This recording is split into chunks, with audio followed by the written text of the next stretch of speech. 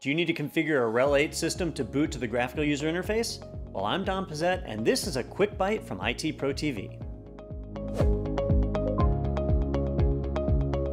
Getting our RHEL8 system to boot into the graphical user interface is actually done with just a couple of easy commands. You can see my box is booted straight to the command line, and I've got that tiny font that's so frustrating to work with. I'm ready to switch over to the GUI. So what I need to do is, well, the first thing I need to do is zoom in a bit so I can actually read what this is saying, and I'm going to get logged into my system. So I'll punch in my credentials and get logged in.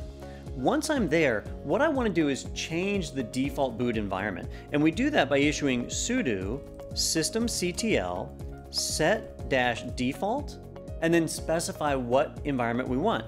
I want the graphical.target.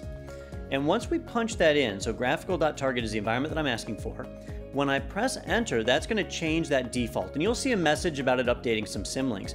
We can verify that it worked by issuing sudo systemctl get-default, and we should see it return that graphical.target is now our default.